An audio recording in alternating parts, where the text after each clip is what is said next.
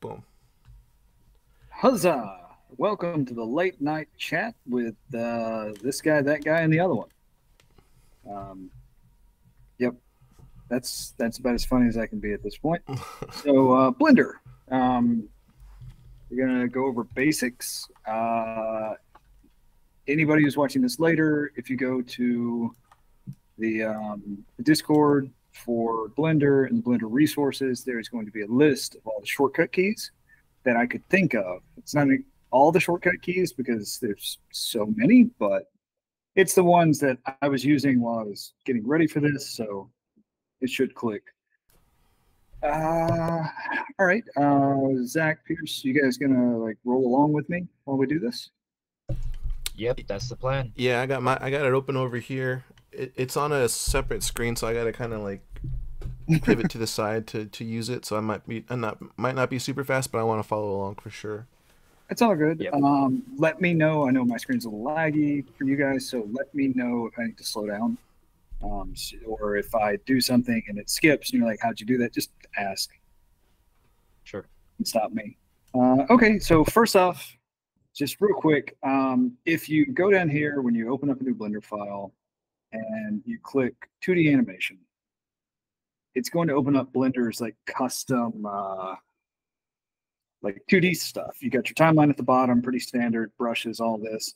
And this is all great, you know, for exactly what it is. Like you can come in here and you can draw on stuff. And it's, man, I wish we had a free tool like this, 10, 15 years ago that was as good as this for drawing and animating and stuff. And then, you can keyframe this.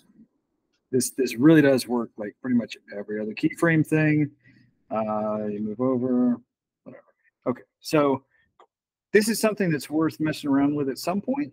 But for what we're doing and what we're probably going to want to do, this is not super important and not super useful. Some people might use it. I don't want to mess around with this stuff. So we're going to open up a general one. So we're here to general. I'm going to save this.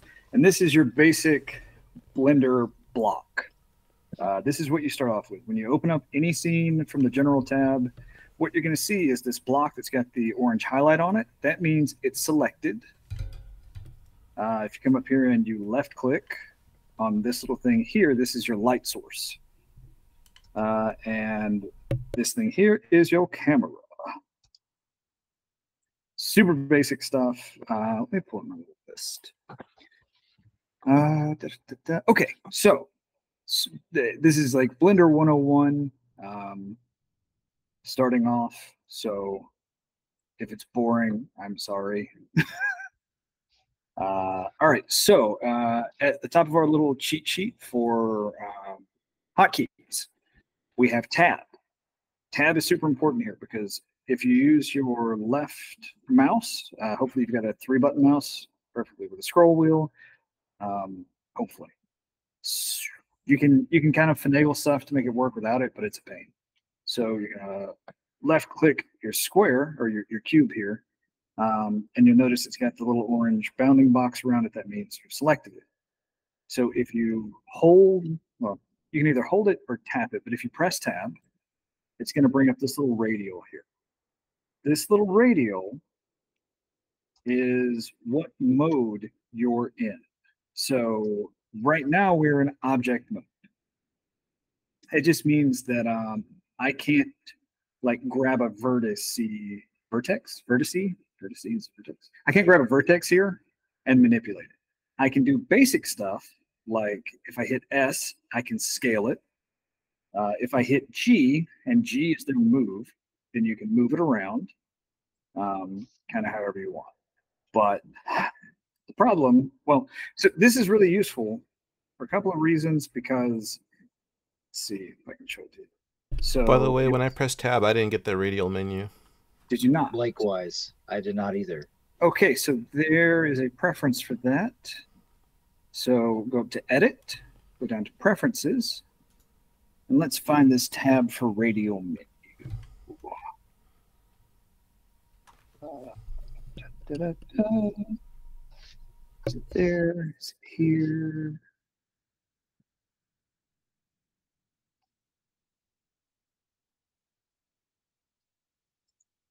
Hmm. I know it's here somewhere.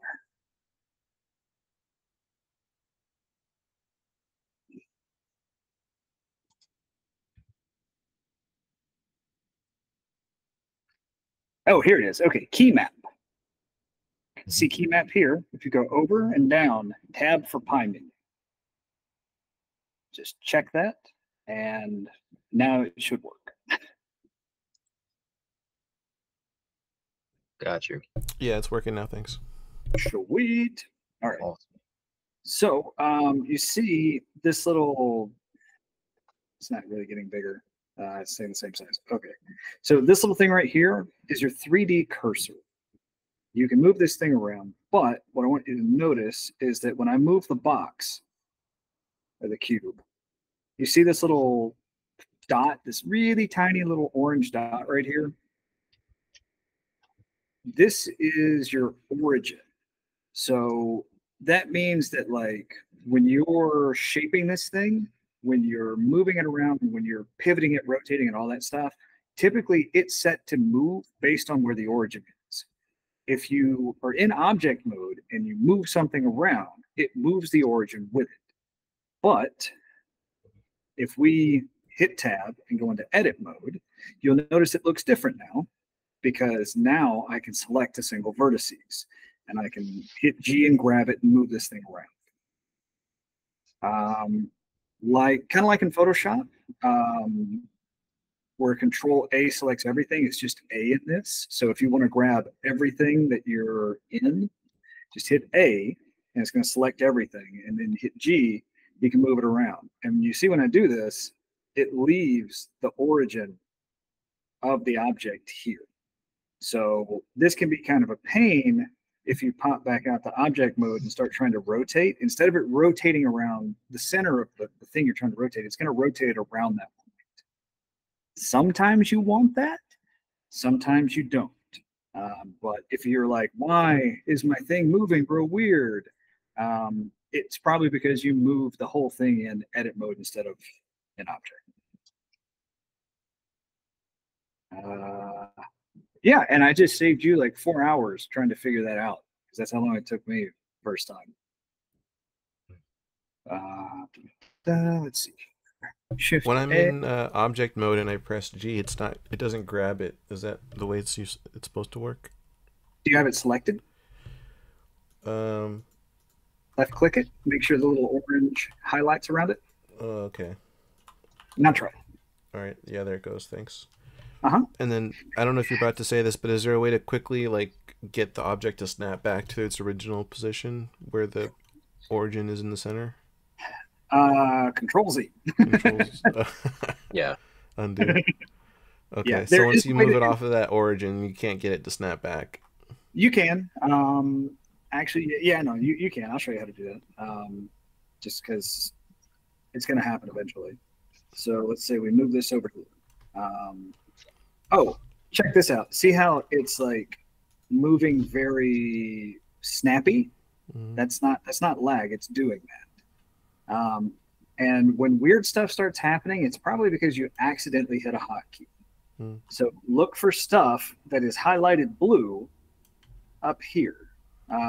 So I know for a fact it's this. It's snap.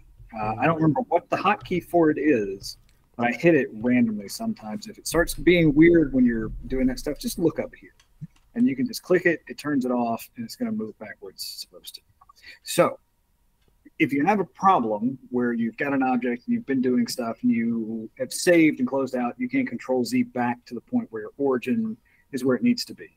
What you do, you select your object, and I think, let me see, it should be on the hotkeys here, but I think it's Shift+S. Yeah, so Shift+S brings up, Shift+S is going to let you move your 3D cursor to your object or object to your 3D cursor. So what you want to do, this is the easiest way I figured out how to do this. You're going to select your object, you're going to hit Shift+S to bring up this menu, and you may have to hold it. Nope, you don't have to. Bring up Shift+S, and you're going to do selection to cursor. And because it's already where that is, it's not working. So that's your first try to do it. So what we'll do is we will now come up to Object up here in the top left. It's going to drop down because he set origin. This is the easiest way to do it. The other way is the dumb way, and I forgot. So origin to geometry. And when it says geometry, that's literally just the geometry of the object you're working with, and it's going to find a center point between all of that geometry, and it's going to drop your origin right back there.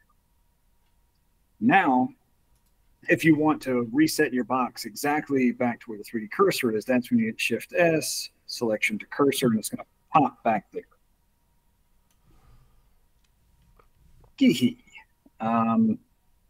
Basic mouse stuff, left click is going to select the objects. Middle, if you hold the middle button, that's going to let you do this. It's going to let you spin this thing around. It's going to let you go up. It's going to let you go down and do all kinds of fun stuff. I say all kinds of fun stuff. It just lets you move around. So what you're going to want to do starting off, it's the easiest thing to do. It'll be second nature to you. So there's a menu that is always either hidden or visible on the right side of what you're working in, of the what do you call this? The panel you're working in, I guess. If you hit N for info, it brings up this little sidebar here on the right. If you select an item, then it's going to let you look at all the data. It's going to let you see if it's rotated weird. You can reset all that stuff back to 0. It's going to let you see the scale. And come down here to view. Is it view? Yes, it's view. So view is kind of a universal tab. This is where you'll get to mess with your focal length of whatever the camera is that you've selected. It's going to let you change clip start, clip end. But what we want is right over here where it says 3D cursor. So we're going to click this for now. And now when you spin, it's going to spin you around the 3D cursor.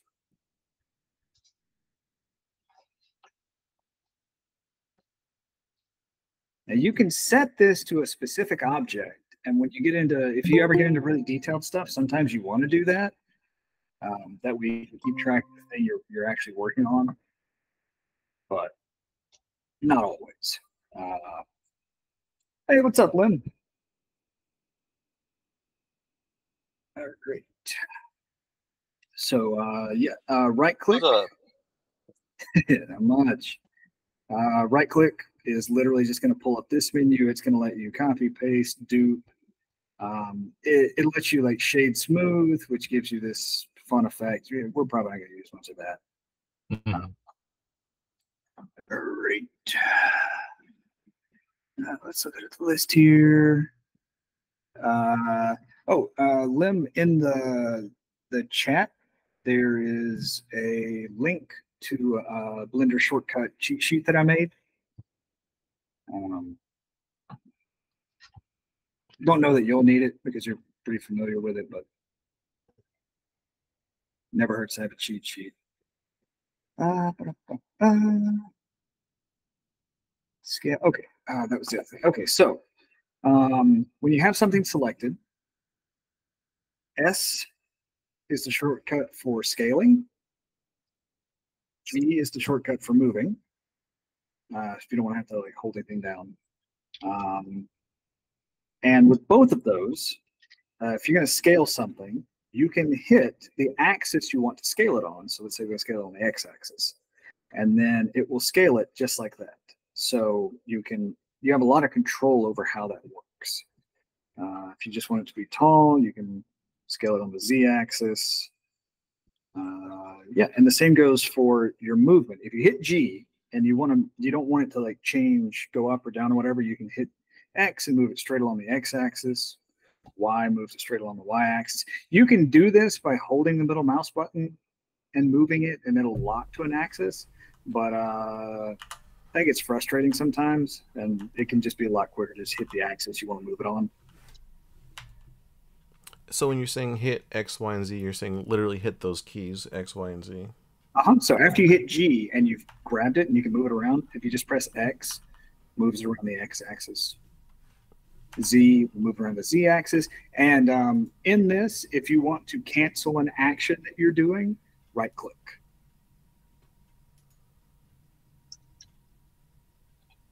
I would say you almost always want to right click off of something, because if you left click, you might select something you don't mean to. So right clicking is pretty safe.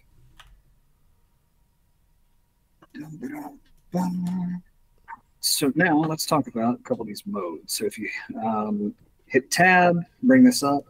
Object mode is literally what's going to let you just grab individual objects out here. Edit mode, again, lets you grab points or edges. You want to grab an edge, you can grab an edge, or you can grab a face and all of that stuff. So this is in the little thing. So when you're in edit mode, you can, if you come up here at the top left, you'll see you got a drop down here that you can use as opposed to using the radial menu. And it's going to give you all the same options, top left up here. And then just to the right of that is going to let you pick if you want to be able to grab vertices, edges, or faces.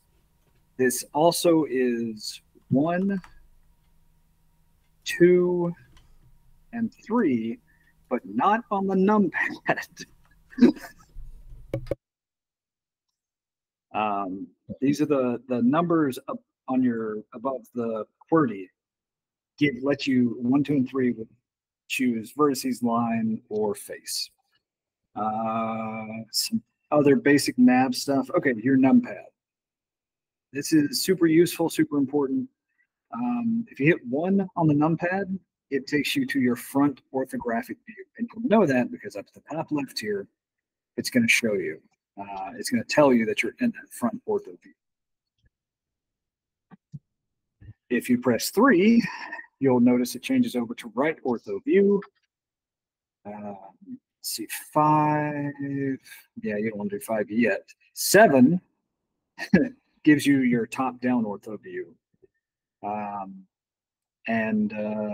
Yeah, so you notice there was not a left ortho or a bottom ortho, and that is because if you press 9 while you're in a view, it's going to flip it. So if you press 7 and you're looking at the top and you want to be looking at the bottom, you press 9 on the numpad and it flips it. And what you'll end up noticing is you're going to do this, and you go, oh, cool, and then you're going to grab it and you're actually going to move.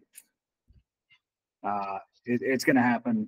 Don't sweat it. Just hit that 9 again, or hit the 7 again, hit 9, you're right back to where you want to be.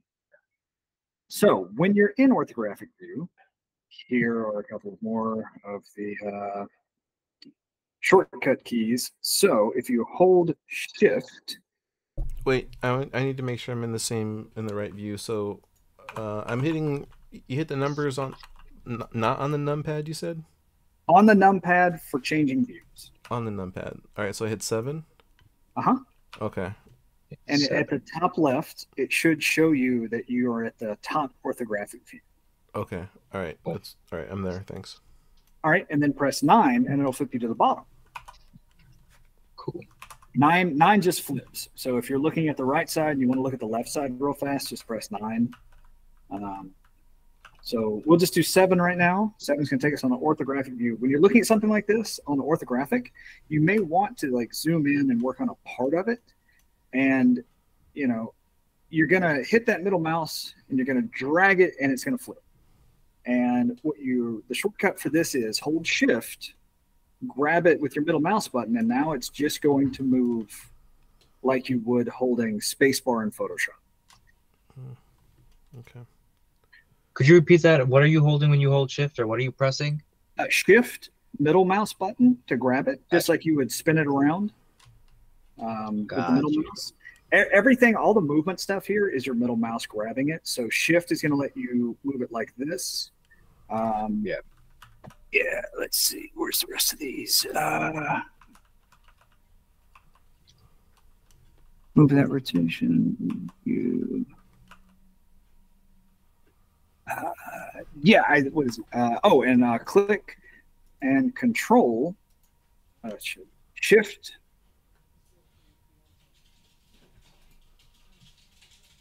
Alt.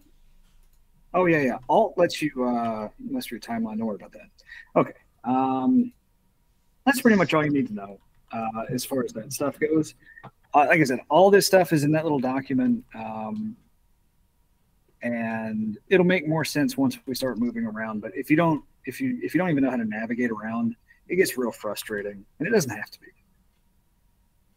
So now let's make something. So anytime you make a new object, you want to make sure that you're in object mode. And I'll show you, before we get into this, I'll show you exactly why you want to do that. If you're in edit mode, you can still, your shortcut for making something new is shift+A. So you'll see here, it's going to still let you make stuff if you hit shift+A. So I can make another cube, and now it's in here. The problem is, now I'm moving both of these things around. They're not separated. There's stuff you can separate them, but yeah, you can get into that later. So just go into object mode, and you'll notice you'll know when you're in object mode if you try and make something new. shift+A, it just lets you bring up your add mesh, and you're going to have a lot more options if you're in object mode because you can make a lot more stuff. So if you don't see a place where you can drop a camera, don't make a new thing because you're in edit mode. So, okay, next favorite hotkey here, select an object, press X, and delete it. Backspace does not do what you think it does. Don't forget backspace. X is your delete button. So let's delete that cube. Just highlight it with a left click, press X, and get rid of it. Then you're going to pick shift+A, and we're going to add a plane. Whenever you add an object, it's always going to be added where the 3D cursor is. So let's say we add that, and now we want to put something like on the corner over here, specifically in a specific place. You would hold shift and right click, and it's going to move the 3D cursor wherever you click. And that is where, if we were to make cube, it's going to be centered around where the cursor is. So, all right, so we got our plane.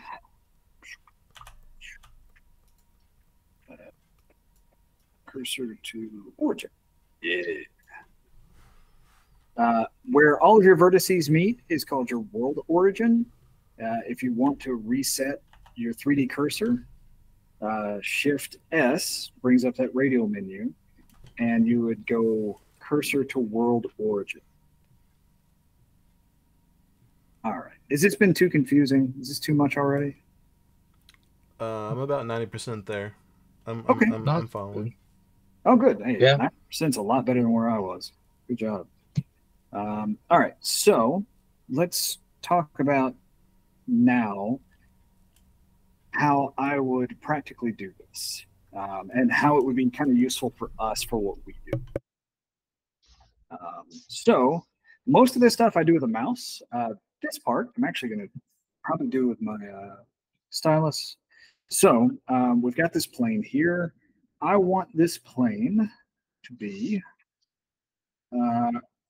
a 10 meter by 10 meter plane. Now you can just grab it and scale it, or you can come over to dimensions here. Press N if you're not seeing it. It'll bring this up. And this is going to give us a 10 meter by 10 meter plane. Scale gets a bit weird in here.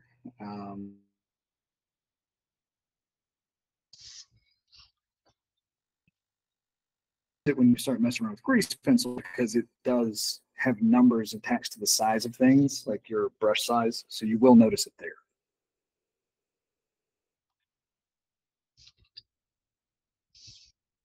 The whole reason that we're not doing this in the 2D animation thing is because we already have programs for doing 2D animation. What we need for our workflow is something that does more than that. So let's say this is kind of the scenario I was talking to you guys about earlier. I had that club scene I was building out because I know I'm going to have a bunch of shots in there. And I could try and remember the layout of it, or I can drop something in here real fast, build it, and move on. So grease pencil is a 3D object. And when I say that, I mean that if you hit shift+A and you make a grease pencil and you make a blank, you will then be able to go into draw mode. We get there by holding tab. Hold tab, go up to draw mode.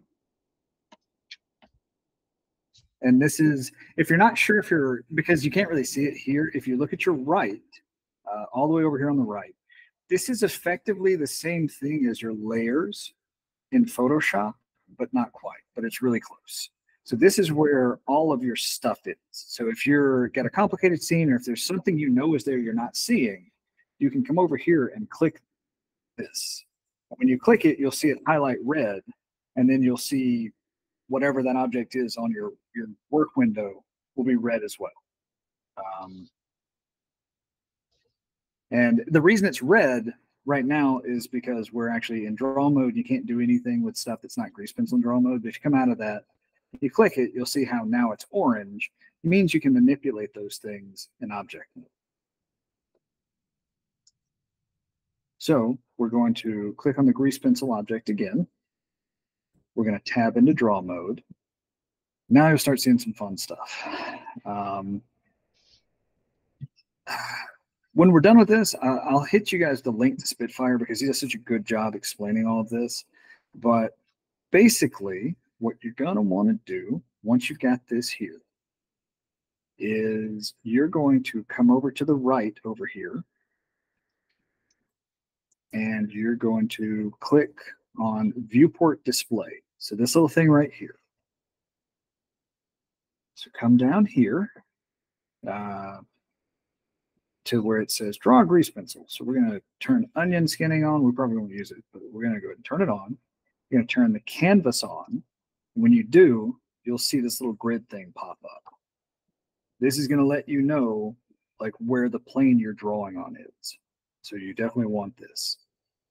Let's go ahead and make this about like that. Fade and active, on. Yeah, we don't need any of that on. So now that you've got this here, let's talk about. You lost me. I didn't get that menu when I clicked that. Oh, sorry. If you come up to the top right. Do I need to make sure that I'm in a certain mode? I think you might need to be in grease pencil or in draw mode. Okay, so I hit tab, make sure I'm in draw mode. Okay, I am, and then I make sure grease pencil selected in that. There's like a word for this for these layers, right? It has like a special name. They're just objects, man. These are just objects in your scene.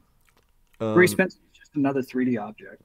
Okay, so that's a grease pencil selected in the scene collection or whatever it's called, the objects, and then I click that drop down menu for show overlays, or what's it called? Viewport overlays. Viewport overlays. For me, it's saying show overlays. It's not saying viewport overlays.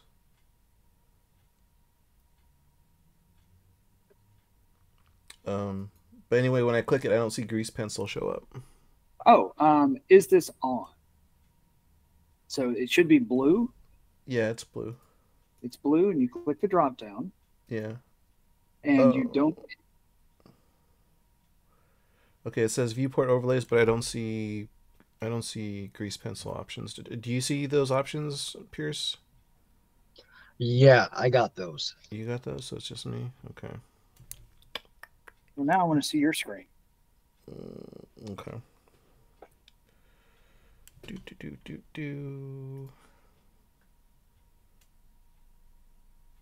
We'll let you take over. Okay. Window.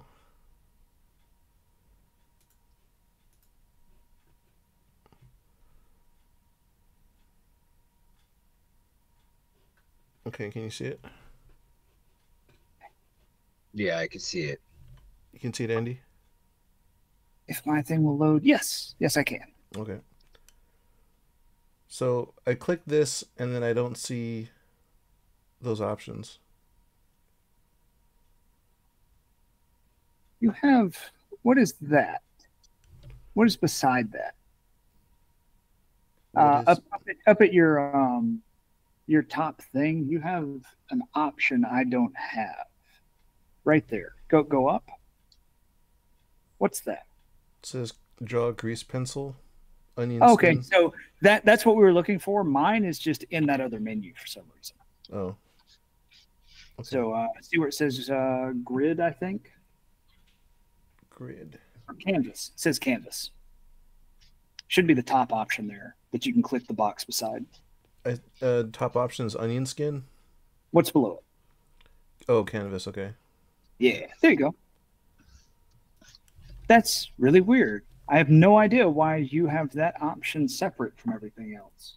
But yours isn't yours isn't like mine, Pierce. Yours is where he said. Yeah, mine is like Andy's, essentially. Oh. Did you just recently download this? Because maybe I have an older version of the software. Yeah, I downloaded it recently. Okay, so there's probably why. Yeah, I'm working on an older version too. Yeah. Gotcha. Okay. I haven't touched this in years. This is the first time I'm. So this has been on my desktop forever. Never touched it. So gotcha. That's probably why. Oh, I see. Okay, so your results may vary at home depending on the version. Okay. Yes. Yeah. Yep. Well, okay. I didn't know that, but that's good to know. Yeah. So what do I need to be setting here under these options? Just click canvas, click the little checkbox, and if you look at your screen now, your work menu where your 3D cursor is, you'll see a little grid pop up. Right. Yeah. That's what we're after. Okay. So you got it. All right. Cool. All right. I'll switch back over to you. Thank you. Yeah. Oh, I guess you got to reshare. Do I? Oh no, never mind. You're still up. Should we just select it? How do I make it big again? Okay. Well, that was a mystery I didn't know would exist. So cool. All right. So if you look at your little grid here and you middle mouse to move around, you'll notice that your grid stays perpendicular to your view. So the grid does not change based on your view right now. And what that means is if we go to draw something on it, draw a grease pencil thing, it is going to draw it onto that grid. But if we move, we are no longer drawing on that grid. Well, we're still drawing on the grid, but it's not on the same plane that the other one was because this is moving with us, and that can be a real pain. So up, if you're looking at this, if you go up to the top, you're going to see a couple of options up here called origin and view. Stroke placement, this is going to do some stuff, and view is going to also do some stuff. So let's start with, we're going to lock this view to front. So now when we move our camera around, it doesn't move. And if we go to draw on it, no matter what angle we're looking at it, think about it like you're drawing on a wall here. And it's just going to draw right on that wall, regardless of what angle your view is now.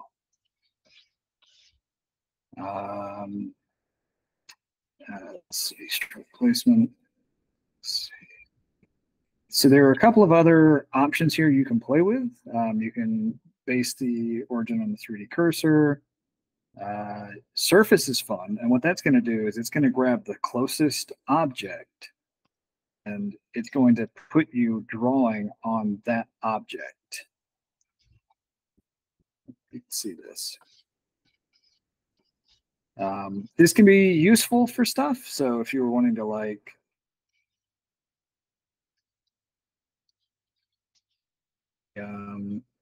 bounce over to object mode real quick, we will make a cube.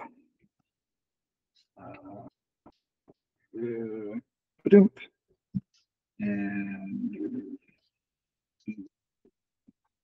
yeah, there we go. So now, if you go back to your grease pencil here, why is it purple? What did I do to make it?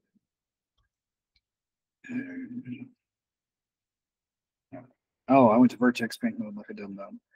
Select your grease pencil.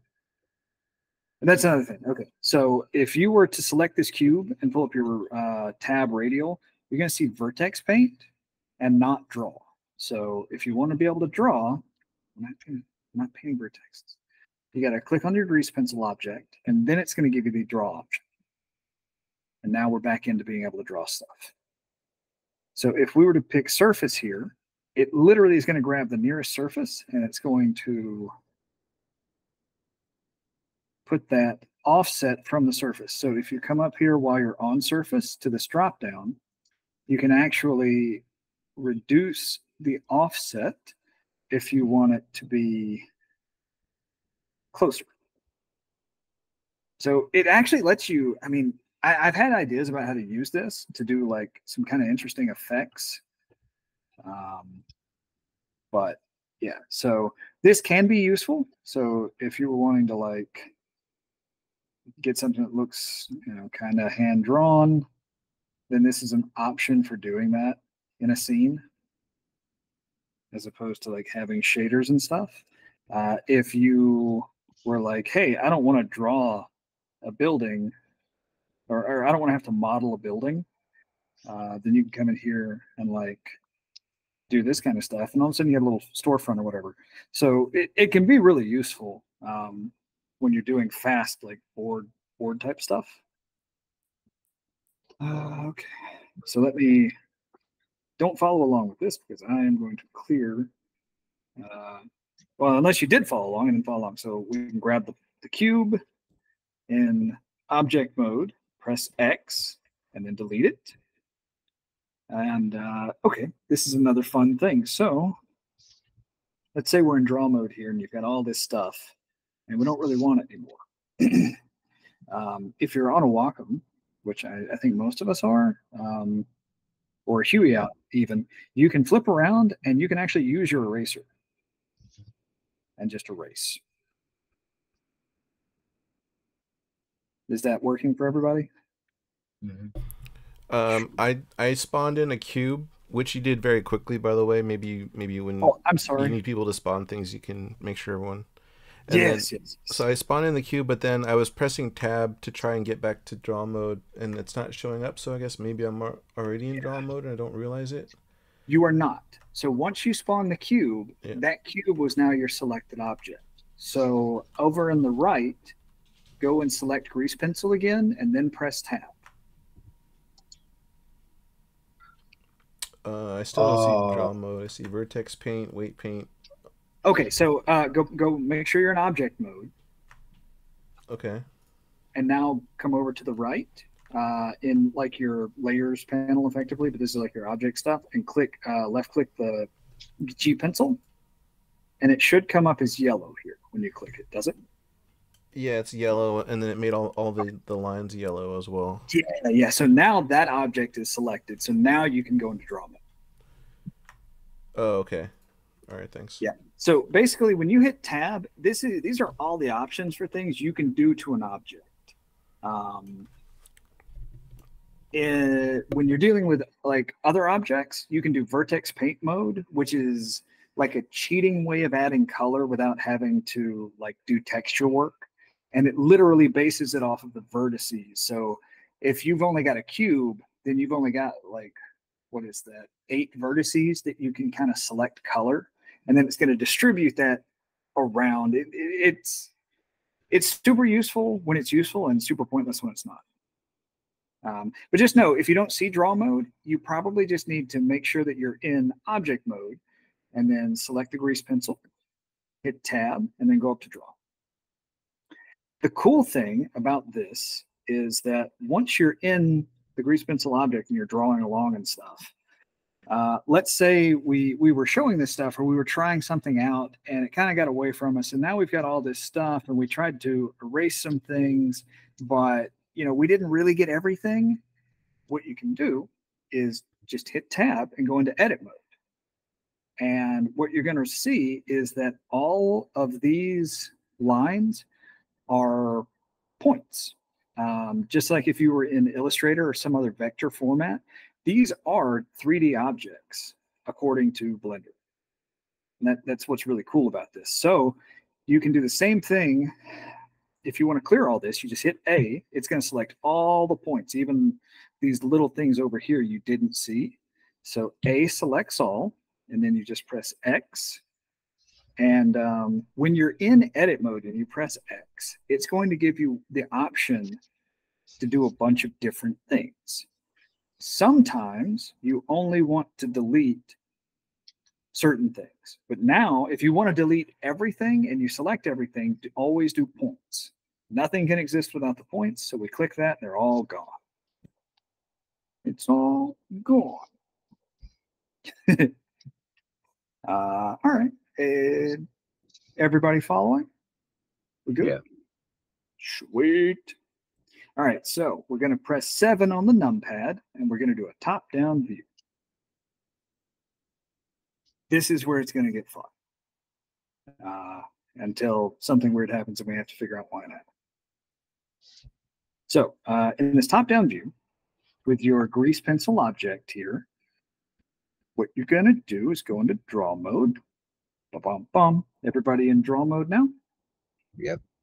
And you're going to come up to here, and we are going to do 3D cursor, and we are going to set this to cursor.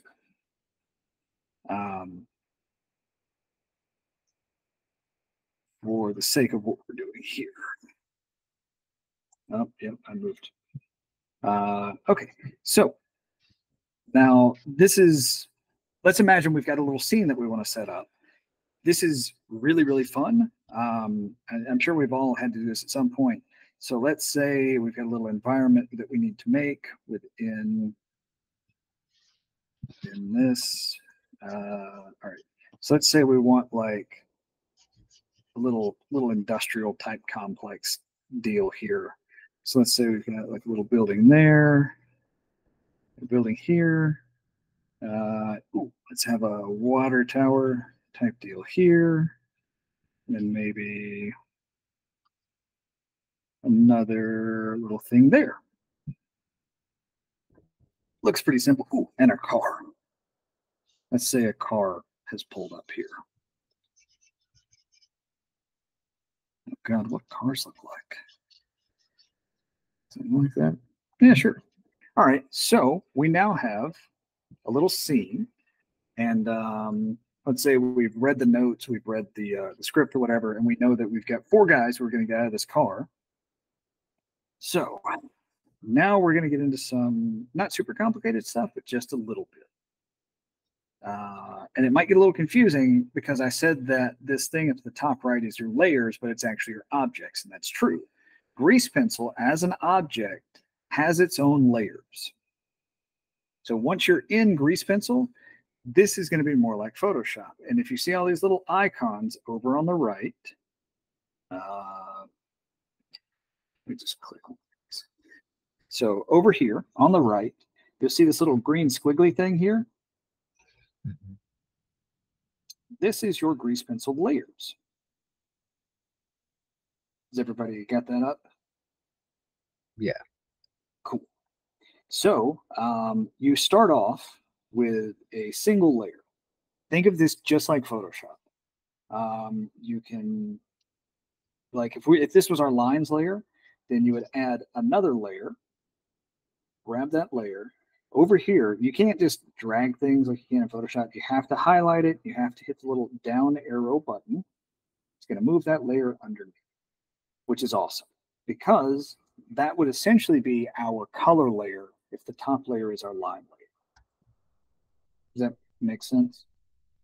Mhm. Let's see now, where's our properties? Oh, it's down here. So right underneath that is your materials tab. So we're going to click the materials tab. It's a little ball looking thing here. So what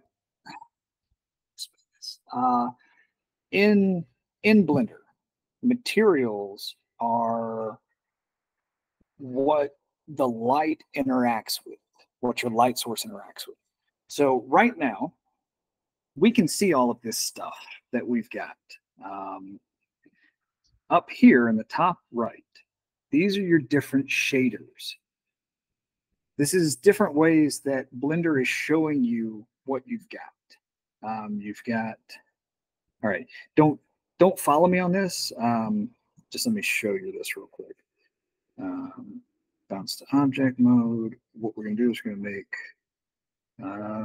let's make the monkey. So we're gonna make the monkey. So this is, again, you don't have to follow along. I just want you to see this. So right now we're looking at a relatively complicated shape compared to a square or a cube. It's got all these surfaces and these vertices. Right now we're looking at it in solid mode. To the left of that is wireframe mode. And what this does, it lets you see through it, and it would effectively let you like grab a point. If you go into edit mode, you can grab a point that's on the other side of what you're messing with. It can be useful. There will be times when you'll want to do that, but we're not there. So this is wireframe mode. This is solid mode. This is what's this one called? This is your materials display. So if we were to click, I can't remember the monkey's name. If we click the monkey and come over here to materials, Suzanne, yeah, it's Suzanne, and we were to add a material. So you have to add a material to give the thing a color, and then base color over here. And we'll just change that, and you will see that here. If we click back over into solid mode, you will not see the color. And this is so Blender doesn't crash and make your computer blow up. So you can know that this thing is red and you've given it that color, but to take some of the processing power off, we bounce back over into this mode. It's literally just to keep your computer from melting. And if you want to see what this is, okay, so this is with color, and then your final mode is render mode. And this starts factoring in your light source. So you can see Suzanne's casting a shadow, different places. If you were to grab the light, you will be able to dynamically, in real time, see the effects the lighting is having here. This is not complicated scene, so you can do this without too much worry. That is just a rundown of these different viewport modes. And the reason I wanted to show you that, we'll just delete that and get rid of it, is once we come back here, just understand that your materials tab, even in Grease Pencil, is doing the exact same thing. It's giving color to geometry. So if you were to say, okay, I want a black color and just lines, if you look down here, we have stroke selected. And with this black, all this is going to do when you're in, grab Grease Pencil, go into draw mode. So with this, we're just getting a black line, right? If you were to click fill, then just like in Illustrator, if you messed with it, it's going to give you a black line. But it also should be giving you a fill. No, screw it. We're going to make a new one. So if you want to make a new material, actually, let's go ahead and do this. Go ahead and make a new material. You do that in the materials tab by pressing the little plus at the top right over here. Now you would think, oh, cool, the material is made. It's not. You then have to click new material. Now you have a new material. Now it looks, it's kind of set up the same, but now if we click fill on, and let's say we want to give this just so you can see it. Let's make this green. So now, this damn thing's making a liar out of me.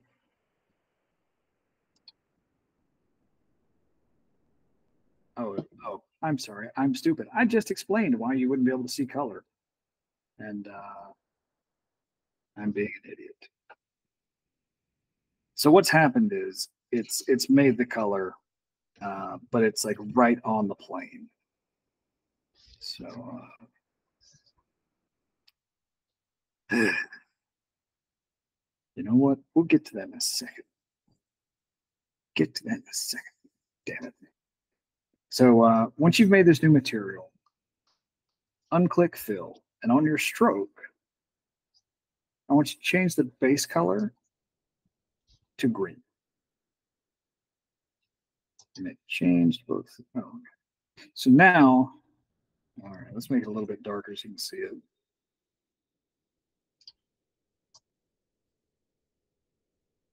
Yeah, okay.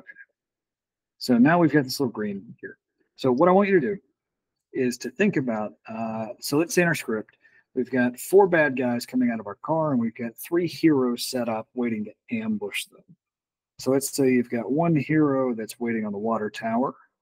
You've got 1 hero waiting on this building, and then another one waiting on this building. And let's say that we're going to come over here, click the little plus thing again to make a new material. And we're just going to make this one red. So that's plus up here. Then you have to hit new material and then change your base color. And now you can draw in red. Pretty good. Mm-hmm. Cool. So now let's say we're going to have a guy, we're going to have 4 people getting out of the vehicle. And let's say we know that they're going to be moving towards the center here. So we're just going to draw a line here, line here, line here, and a line here. And these are going to be the paths of motion that we're going to expect them to take. If you want to go back to drawing green, just come up to the material here and just click on it. And so at some point, our heroes are going to jump down to confront them. Ba-dum-bum. So, yeah. So now we know what all is going to happen. And now we just have to make people do the things, right? Yeah. Anybody got any questions up to this point? No? Sweet. Cool. So let's go ahead and show you how we're going to do stupid, easy, quick mock-ups of this space. You got to have this ground plane because when you start drawing and clicking on stuff, you want the ground plane here. So what we're going to do is we're going to pop back over to object mode. And we're going to do shift+A. Now, what I want you to do is go, instead of mesh, we're going to go to curve. You're going to go down to where it says path.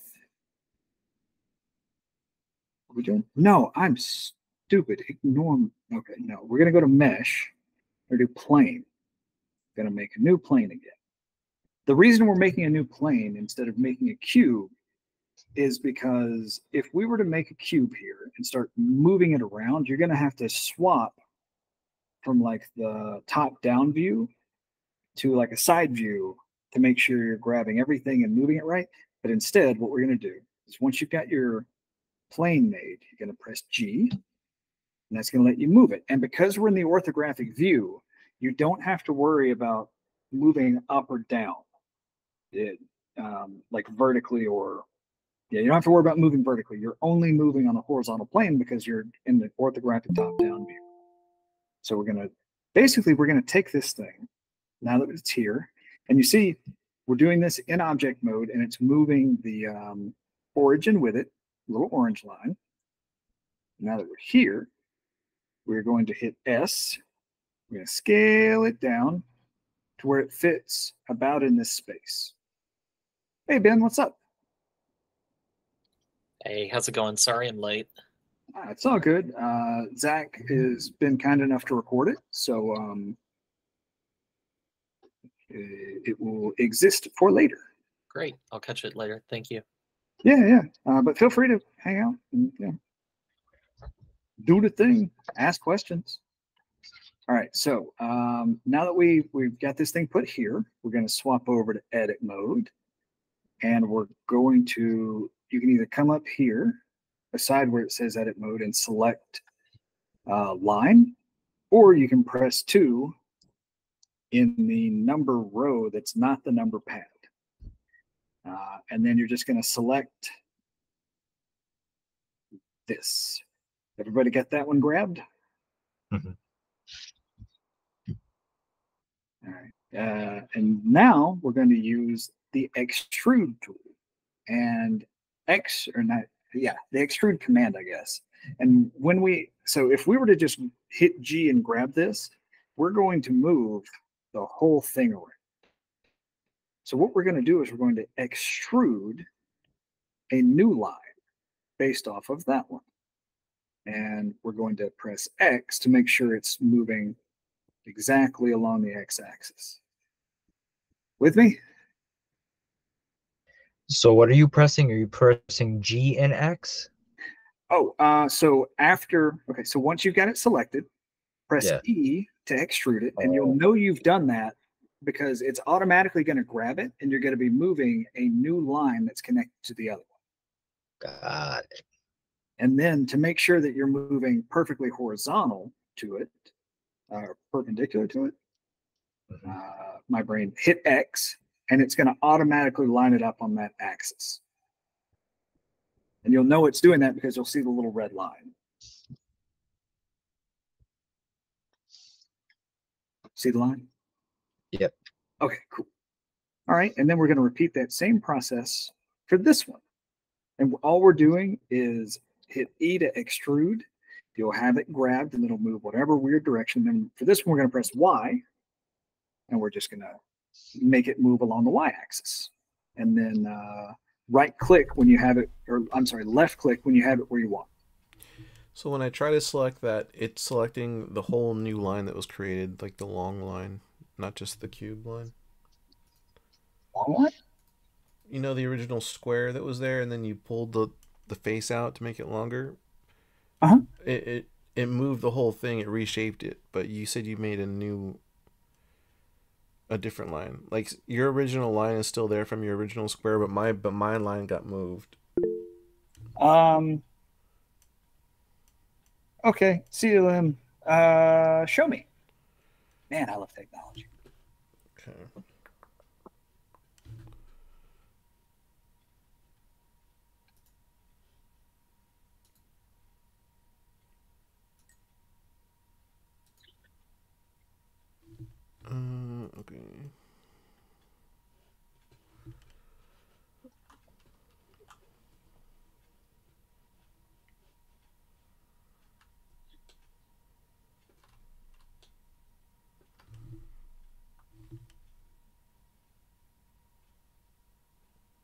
Okay, you did not extrude your first line. Right. Okay, so hit Ctrl+Z until you're back to just having your square there.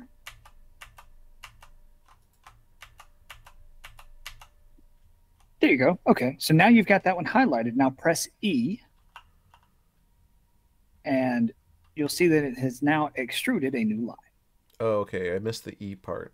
Oh, okay. Yeah, it's easy to miss those things. But yeah, that's it. And then just do the same thing with the other line. Hit E. And then Y.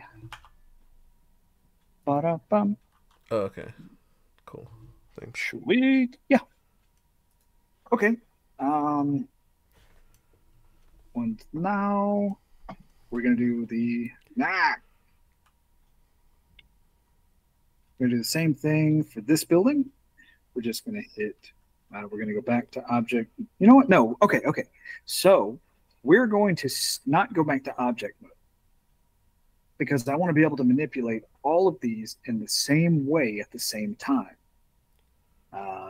If we wanted to be able to adjust them individually, we would make a new one in object mode. But because we're kind of going for the speed run on this, we're going to make a new plane without swapping to object mode while we're still in edit mode. Once you've done that, press G and bring it over here to this building and line it up. You may be able to get away with just scaling this properly. Yeah, that's fine. So for that, you just hit S, and if you only want it to go one way or the other, you can either press X to scale it along the X-axis, or Y to scale it on the Y-axis. We're just going to do X, make it just a little bit wider. Then we are going to hit Shift-A again, and this time we're going to make a circle, and that's for the water tower. And mine's about the right size, but again, you can just, when you move it, you can just put it kind of where you want it, and then you can scale it. Yeah. And we're going to make another plane. Oops. Make another plane, press G, and we're going to make this one now.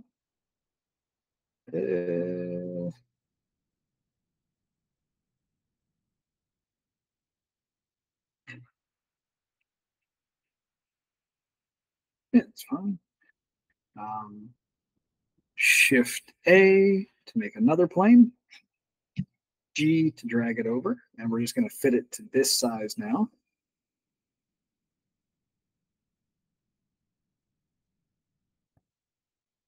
Scale that on the Y-axis to make a long boy. And make us another one. Shift A, make this. G to grab it. S to scale it. And there we go. Yeah, we'll make the car separate. But now, what you have, if we select, we go back to object mode, what you're going to notice is that you can see all these outlines now. Everybody can see that in object mode, right? Yeah. Hold on one second. Okay. Yes. Sweet. Now, bounce back over into edit mode and hit A. And it's going to select everything. Is all your stuff selected? Mhm. All right, now check this out. Hit 3. 3 is numlock 3, or we should just assume keyboard 3 unless you say numpad 3. Yeah. No. Assume numpad when I say numbers, and I won't mention the other ones. Okay. The only other numpad thing, the only other numbers that I would mention are the ones for either selecting vertice, line, or face for select mode. So if I say a number, just assume it's on the numpad. Okay. Yeah. So we're going to go to this right orthographic view. Everything is still highlighted, and we're going to hit E again. And we're going to move up. Cool. So let's say we're going to move it up. This is a little bit of trial and error, if I'm being honest, for scale. But let's say we're going to move it up about a box and a half. Do you guys see when I say box, like, so this would be like one box, like of the scale behind the thing. Mm-hmm. So we'll go about a box and a half. Make sense? Yep. We might adjust that, we might not. So now, with your middle mouse, you can kind of move the thing around, and you can see that we have effectively built a little park, like a little space here.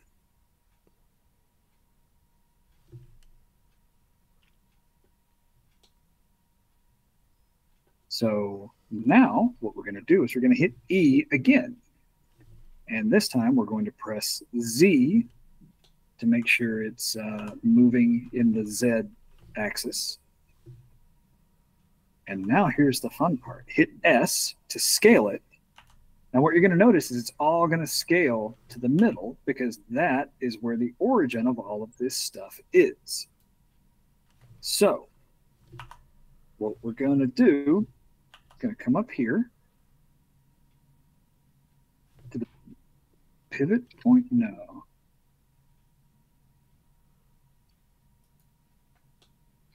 You know what? It's just...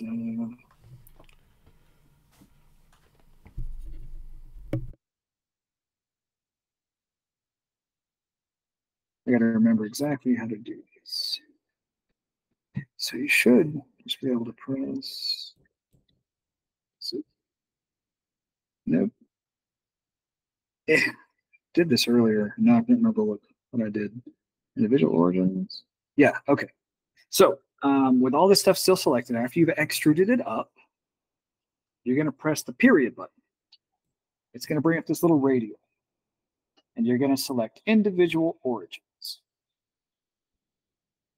When you do that, it's going to, and then you hit scale, it's actually going to scale it to itself. You guys getting that? Yeah. Yeah. All right.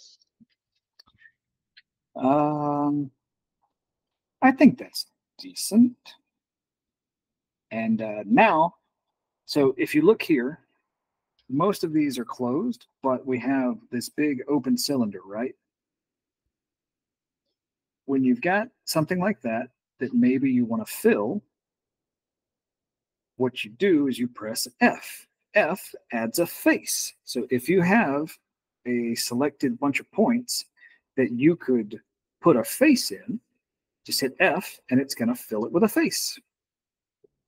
Ta-da! Now, this is really, really useful. Do not follow what I'm about to do because I'm just going to show you this. So let's say that you actually wanted to connect this to this. So you would select, if you wanted to close this space up manually, effectively, you would select an edge, select another edge and hit F. And it's going to create a face between those two edges you have selected. Now, if this is an enclosed space, instead of having to do that individually for each one, what you can do is highlight an edge here, knowing that you've got 3 edges, and you just need to connect that one. Hit F again, and it will auto fill this stuff in, saving you lots of time. That's just pressing F after you establish that middle point. And the point of doing that, you might ask, why the hell would I do that? And it would be because if you wanted to say, individually manipulate this stuff to get some more like interesting geometry, you can just select like 2 faces at once, hit G, and all of a sudden you can start creating like more interesting shapes effectively. And it doesn't take a lot of time to do. It's kind of the difference in like, I don't know, a goofy looking water tower and then maybe something more fantasy based. So just an FYI there.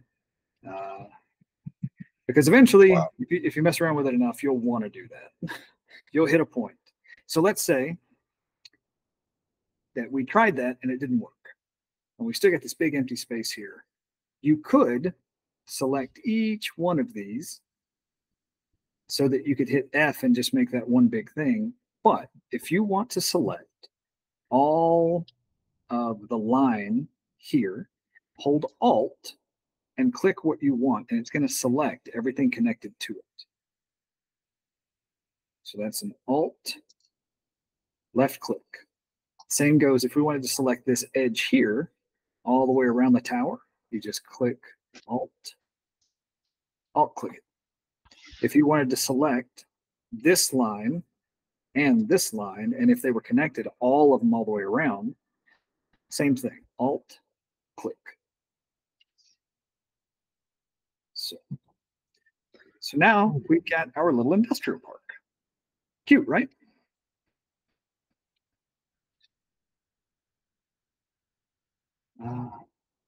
So now we're going to hit 7 Now follow back along.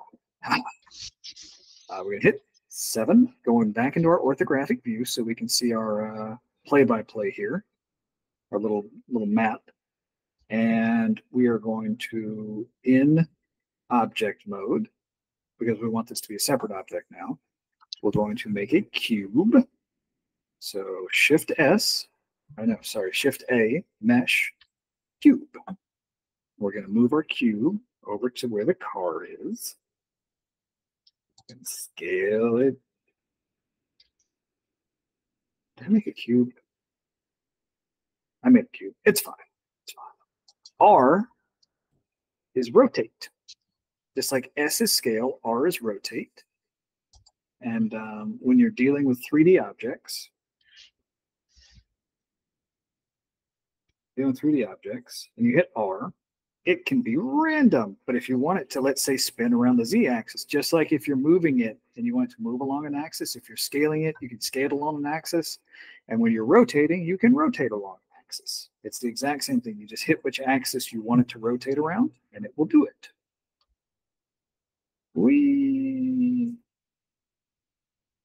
So apparently when I did this, I made this stupid cube in midair. And I want this stupid cube to be on top of my car on the same plane that the rest of my stuff is. So to get it there, what I'm going to do is I'm going to press Shift and right-click in the middle of the car. Should put your 3D cursor right there in the middle. Then we're going to press Shift-S, selection to cursor, and it's going to move it there. Except it's clipping. That's okay. Just press G, and we're going to move it along the Z-axis until it's pretty much where we want it. Then we're going to press 7 again. Take us back to our ortho view. Then we're going to press R, and we're just going to rotate this stupid thing around until it's about the shape of the car. We're going to press S to scale it. And so what's happening here is we are not really getting a good scale across the lines, across the axes, because this thing is not straight up a square anymore, according to the axis that this stuff has. So you can change which axis you transform around. Right now, we're on the global axis. You come up to the top, click this. Global means that everything is moving based off of the world XYZ axis. If you change this to local, then it's going to move this stuff and scale it across its XYZ axis based off of when it was made. So because we made the cube and it plopped the cube down, oriented to the world origin, well, it remembers them. So we can set this to local up here. And now when we scale it, we can now do our typical XYZ scaling to its own alignment. Does that make sense? Kind of. Because I'm still getting sort of like that sort of overall.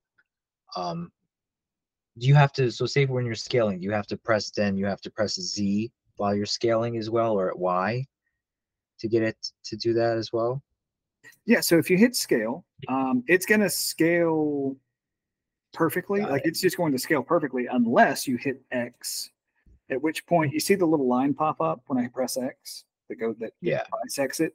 That's going to let you know which axis you're moving along. Ah, got you. Yeah, and this is its own XYZ axis, not the world XYZ axis. Got it. It can be a little weird. So now what we're going to do is we're going to come back up here, and we're going to change this back to global so we don't forget. And now we've got our little fake car here. We can do a little bit of work to this thing by going into edit mode. We've all had to draw a bunch of cars. So you can come up here and select face over by your edit mode up here at the top left. Select face, and we're going to grab this whole top thing. We're going to press G to move it. We're just going to move it down so that we can make this thing a bit more car-shaped. And you know what? We're actually going to come back up here and change this back to local so that when we scale it, we can just scale this thing down so that we get that kind of basic car shape. I say basic, like this super stupid basic. So what we have here is a problem. What I would really like to be able to do is have more things I could move on this object to make it a little bit more car shaped. So what we're going to do is I'm going to show you guys one of the most powerful things in Blender, and that is called the edge loop. So if you press Ctrl+R in edit mode, you are going to see this little yellow box pop up if you move your mouse around. Does everybody, let me know when you all have that pop up here. Got it. You see it, Zach? What R? Ctrl+R. Ctrl+R. When I have it selected. In edit mode. In edit mode. Okay, I'm in edit mode. Yeah, you don't have to have anything selected in edit mode. You just have to have your mouse kind of hovering over what you want to edge cut or edge loop and press Ctrl+R. And move your mouse around a little bit after you do that, and you'll see it pop up.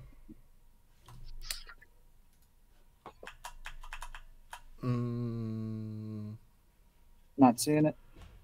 No, but it's okay. You can continue. I'll just watch the video back later, I guess. I mean, you can just show me. Okay. Well, first of all, you lost me on the making the car that shape thing, so I have to go back and do that. Okay. But, pop it up. All right. Because I was having issues earlier that I didn't want to take time to resolve, which was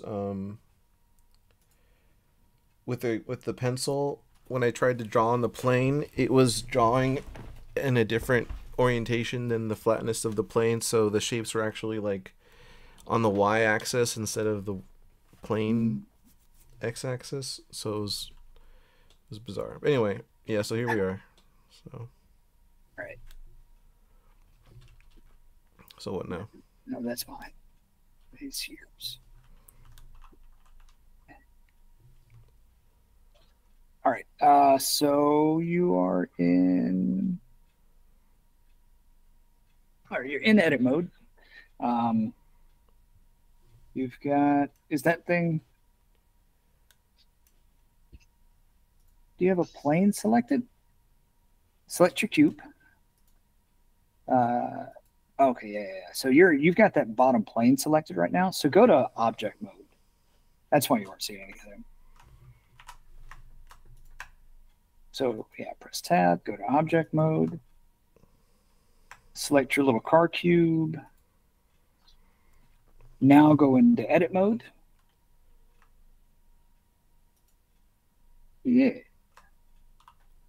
And now you can just grab whatever you want in there, like edge-wise, I think. Okay, so right now you have face select, which is fine. So you can just click on a face, and it'll select it, and you can manipulate that. So if you press Ctrl+R, now that you're there, you will now see a little yellow loop pop up.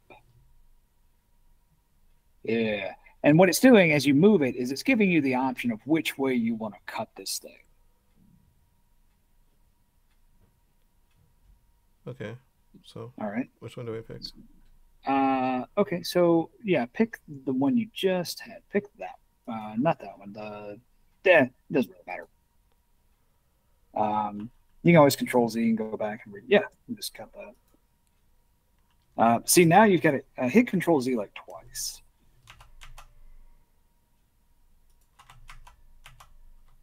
There you go. Now cut that thing in half.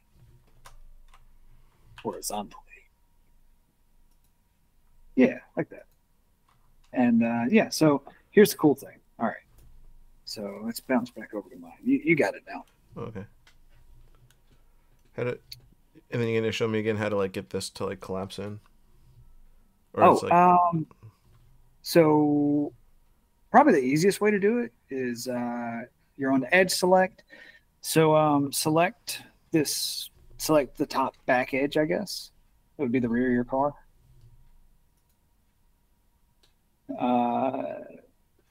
Yeah, grab it from the top. Yeah.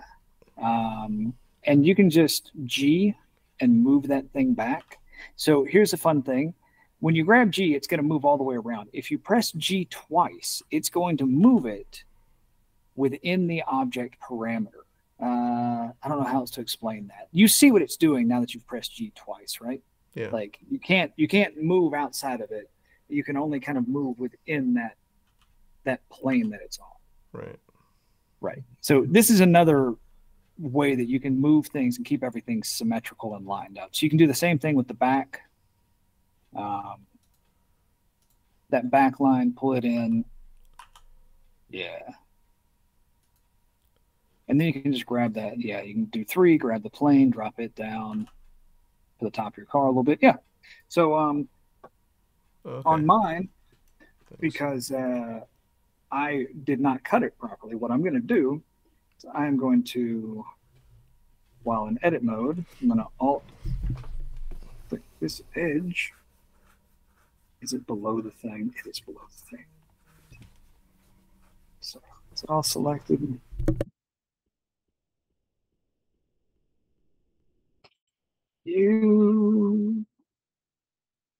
Let me select the, you know what? Screw you.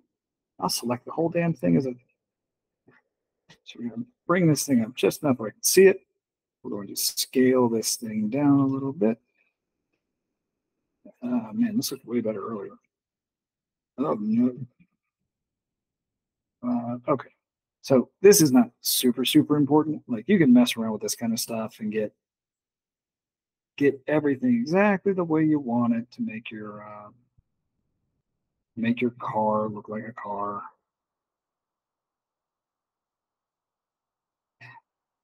I'm not doing a great job of this right now, but anyway, so let's say, okay, that's our car.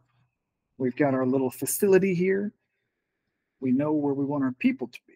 So shift right click and drop your 3D cursor on top of this thing here. And once you've done that, go to object mode. I'm going to press ctrl+A.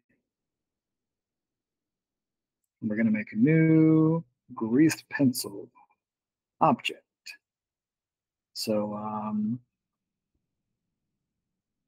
that's weird.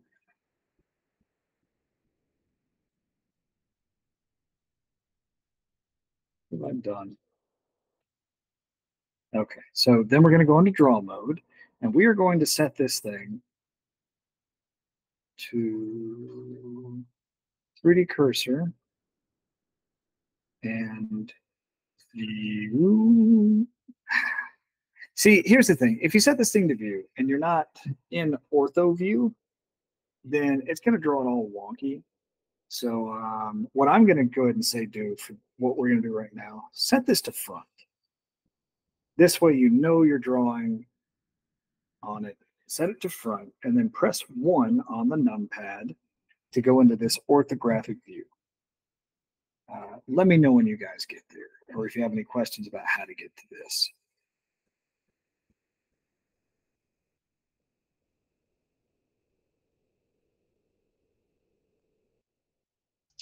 Working on it right now. Yeah, no problem.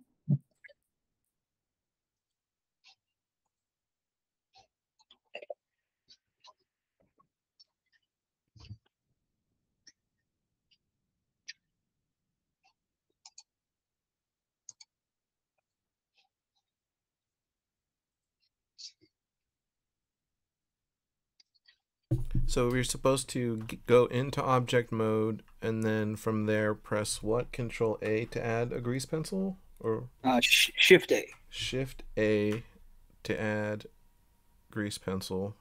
A blank grease pencil. Correct. Yep.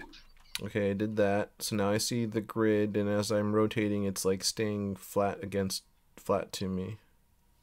Right. So if you now go up to these options up here, so you're going to select 3D cursor and then front as your drawing plane. But I should be in draw mode for that? Yeah, draw mode. Yes. Okay. Yeah. So I gotta switch to- Cursor, and you said front plane. Got you. Yeah. And then once you've got it set up like that, you're going to press 1 on your numpad to go into front orthographic view. So we've got the grease pencil set to where we're drawing on the plane set to front, and we're in front orthographic view. Okay. So this is the most accurate drawing we're going to get here. And all you're going to do is you're just going to draw a little person. It really does not matter how good the person is right now. We're just going to draw a person. Ba-dum-bum. Let me know when you've got your little person drawn. Okay, I got mine. And I have mine. Sweet. Now, over to the right in this little mid-strip panel, click the little squiggly line. It's going to take us to layers.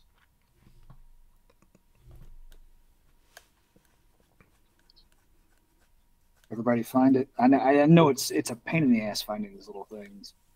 Yeah. Found it. All right. So now, right beside the layer, we're going to press the plus button to add a new layer.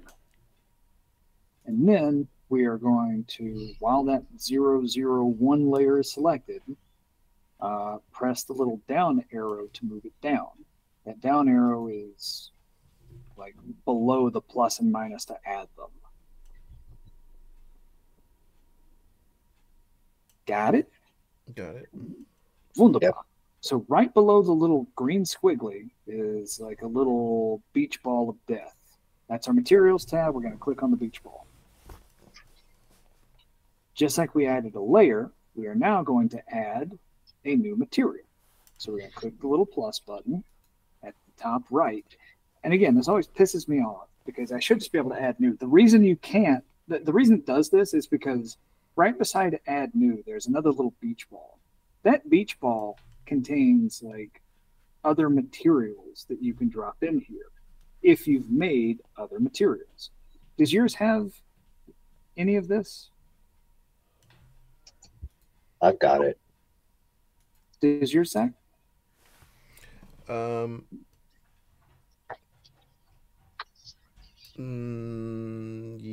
It has some of them, but not others. Yeah, it's like that. Don't sweat it. Don't sweat it.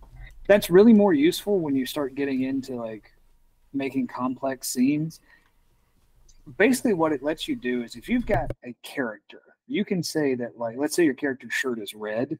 You can say character 1 red shirt for your material. And if later on you decide that you actually want that to be blue, if you use that material for every time you make the shirt color, you can just change that material one time and it changes it across all of them. So now that we're here, we've got this, we're going to click new. You guys get this little drop down? All right, so instead of, we're going to click stroke off, we're going to click fill, and we are going to make this green. Now, fill works very similar to how, if you've used Illustrator, you know how you can, when you're making something, you can select fill and stroke. This is the same thing. Like you can select fill and stroke, or you can turn off stroke and just have fill. So we're just going to use fill right now. And we're going to make sure we're on our second layer here, which we should be. So now all you got to do is just essentially make an outline. And it's going to auto fill that in.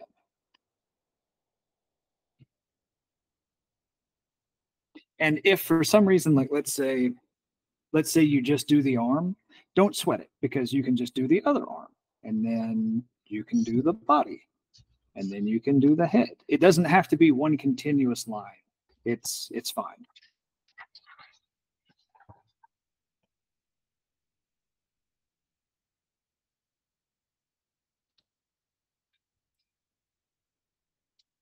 Cool.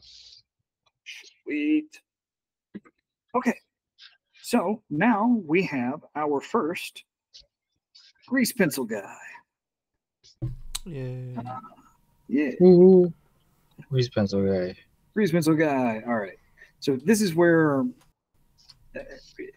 I've been running my mouth a bit long here, but this is a lot. So let's just dumb this down just a little bit and say that we're going to have our grease pencil guy here. Go back to object mode. Make sure he's highlighted. And then you're going to press Shift-D. That is going to duplicate your little guy. Okay? Cool. Now move him somewhere. Doesn't really matter where, because what we're going to do is we're going to shift right click on where one of our little guys would be. One of our bad guys. And this guy should still be highlighted. So then we're going to press Shift-S, selection to cursor, and it's just going to toss him down there. It's going to move him to the cursor. Okay. Could you do that one more time? How you were able to get the cursor to do that? As Yeah. like so if you hold Shift and press right click. There you go. Yeah, it's going to move that cursor.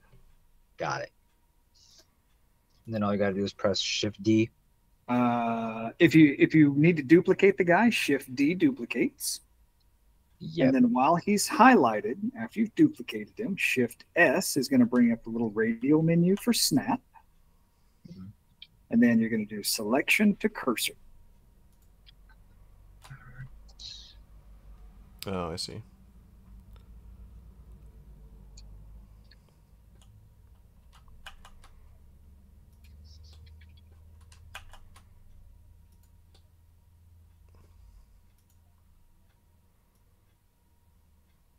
So yeah, my scale is way off on all this.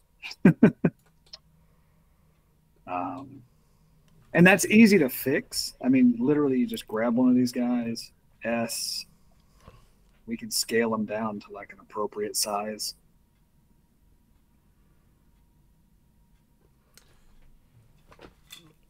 Alrighty, this is super helpful in like the perspective and the geometry of a scene. Oh Yep. yeah. Oh, just wait. I'm about to blow your fucking minds, guys. Okay. Good. So now,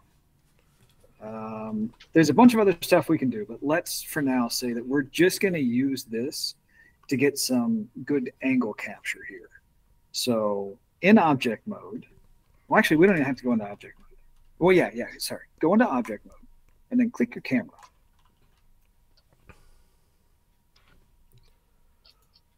If you don't see it on your screen, you can always just click it over in the top right and it'll select it.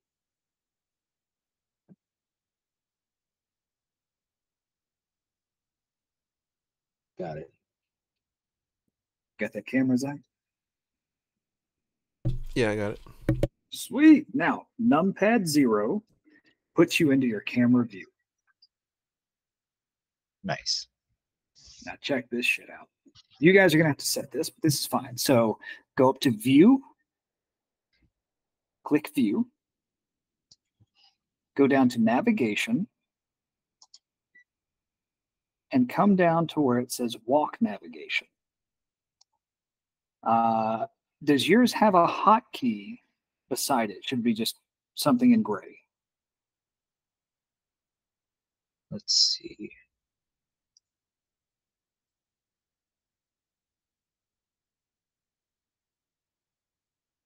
I don't. No, it does not. Okay, that's not a problem. While you're hovering over it, right click and change shortcut. Mm-hmm. And I have mine at shift F. All right. Shift F. Mm-hmm. Shift F. Got it. Cool. So just move off of that. You'll know that your camera is selected because you will see the little orange box around the camera. So do you still see that? Yeah. Yeah. Cool. All right. So have you guys both played any first-person shooter or PC games? Yep. No, I do not. Yes. Okay. Now hit shift F. Shift F. Now you are in first-person shooter mode with WSD. A is your A and D are your strafes. Cool. W and S moves you back. E moves you up. Q moves you down, and your mouse acts like a mouse. You're now in first person. This is sick. Wow. And when you get to camera, wherever you want it, make sure you left click. If you get somewhere weird and you don't like it, right click, and it will reset it just like it stops anything else when you right click after you do it. Wow. Wait, what's that about the right clicking?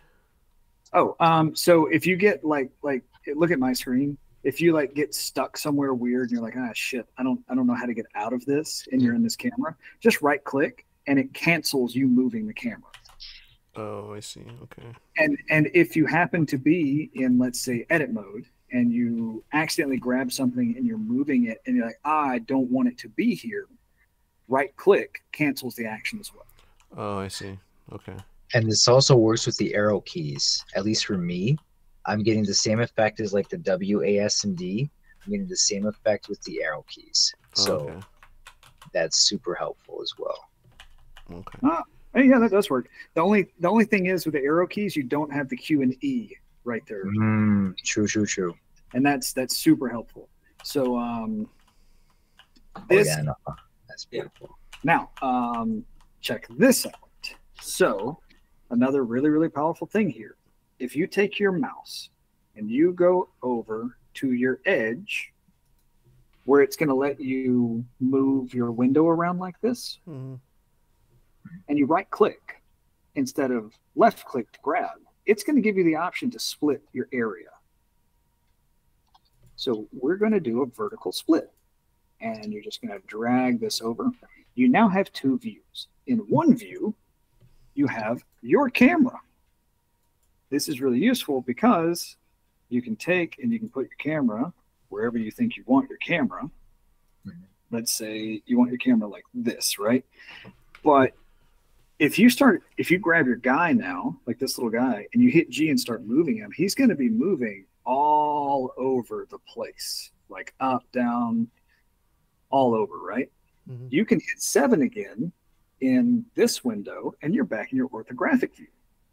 You can grab this guy or whatever, and when you move them, they stay on that plane. Oh.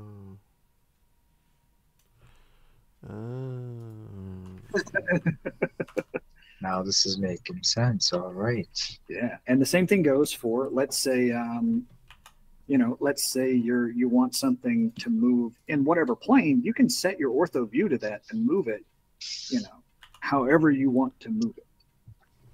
That's the great thing about having multiple views here. You can change, and these are two separate windows. Like I could literally, like let's say I want to do something with the car here. So what I can do is I can even go into like sculpt mode if I wanted to, and I can start sculpting the stupid car. It's kind of pointless right now, but it can be really useful. Draw. I get it. Draw on it though. Make it look. Draw car stuff on it. Draw car stuff, yes. Draw car stuff.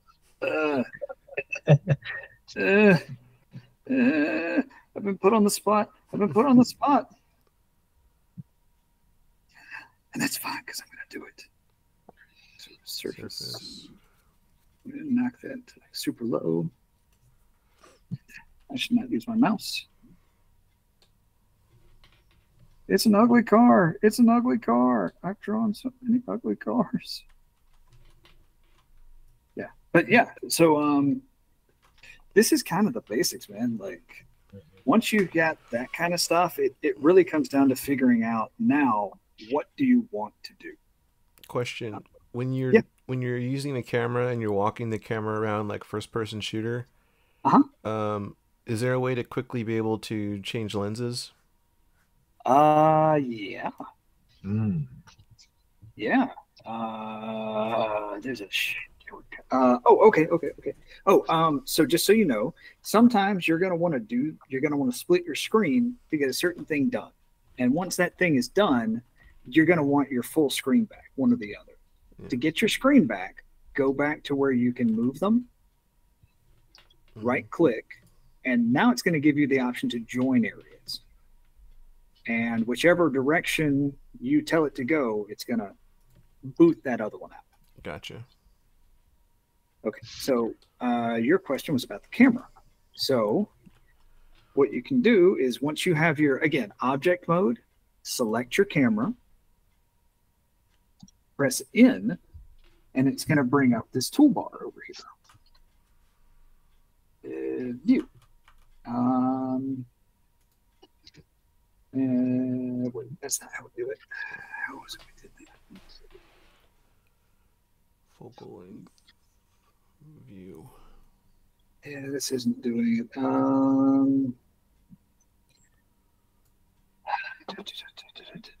on a second. Cool. That day, yeah. Moving that did not do it. There's another way I have to do this.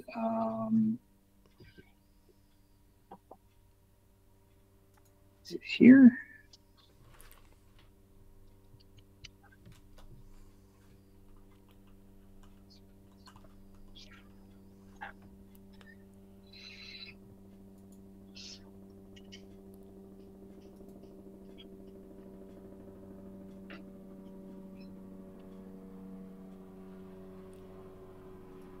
Oh, I found it.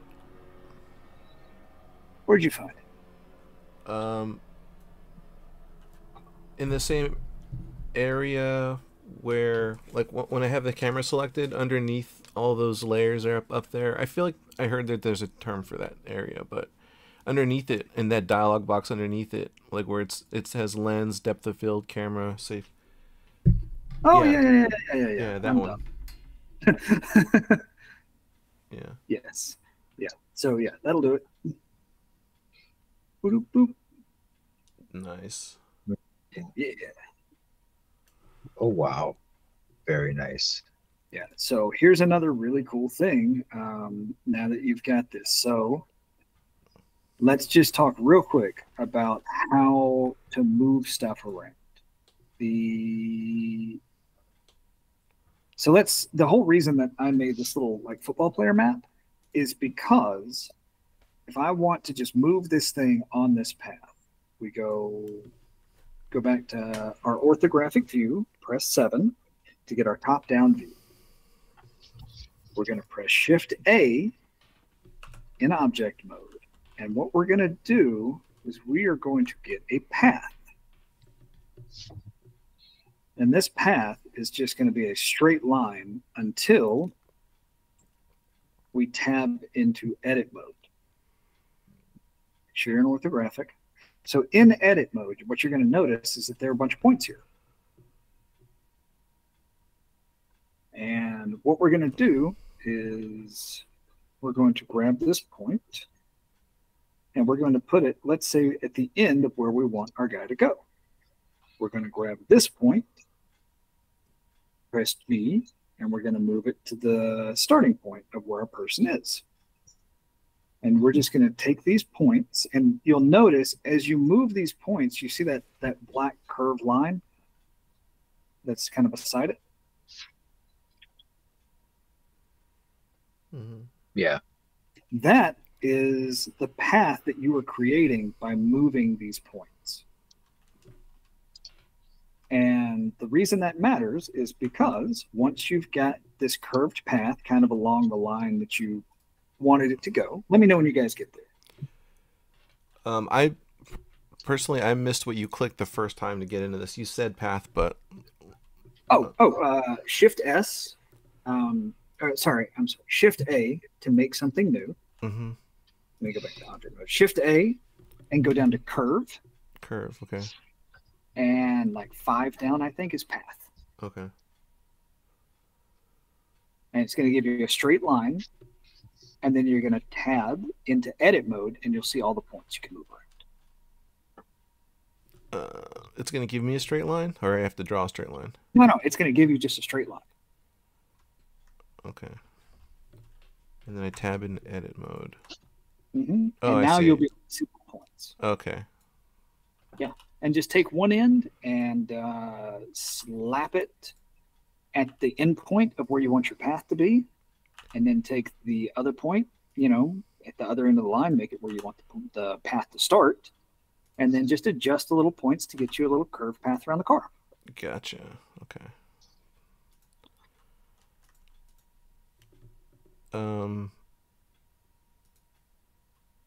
Okay, cool. Thanks. Got it. Yeah. Okay. Now, when you have that, what we're going to do is we're going to go back into object mode. We're going to grab our little bad guy here. And so you can try and click this little path. You can hold shift and click this path, and that's going to let you select both things at once. But you want to make sure that the first thing you select is your guy. And because this path is kind of a pain in the ass to grab, I am going to come over here to our objects, and I'm going to find the little nerve thing, nerve path. That's what this thing is. So if you see the nerve path, over here, you're going to press Control and right click, and it's going to select the nerve path as well. The reason that you want to grab your little guy first and then select the nerve path as well is because we are going to parent our little guy to this path. So, little guy first, because you're going to parent him to the path and then select the path. So, let me know when you guys have grabbed the little guy and then grab the path, and you'll see that they're both highlighted.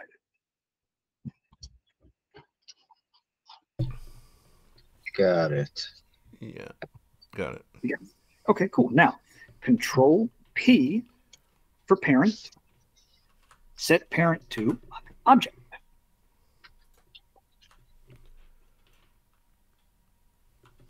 Cool. All right. Now, what you're going to do is you're going to, over in your little menu here. Now, what you'll notice is that the grease pencil is now in a little group with the nerve path.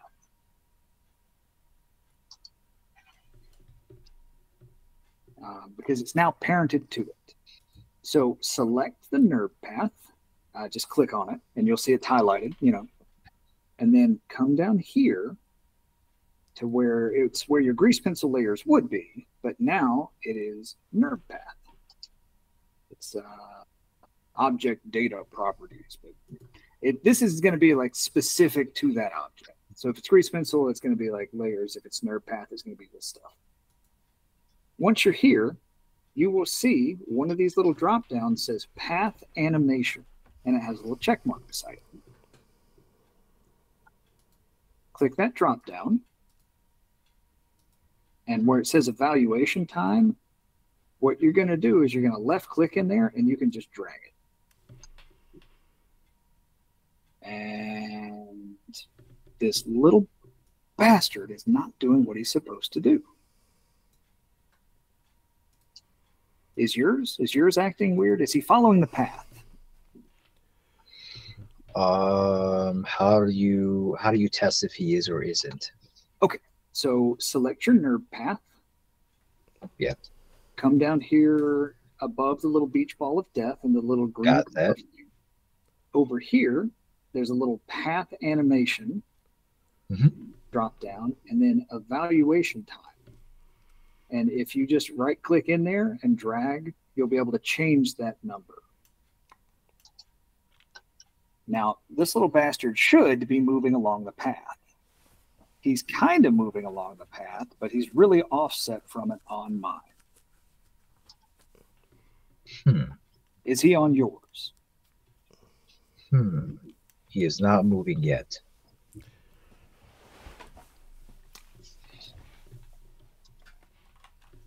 Let's see something. Let me... Okay.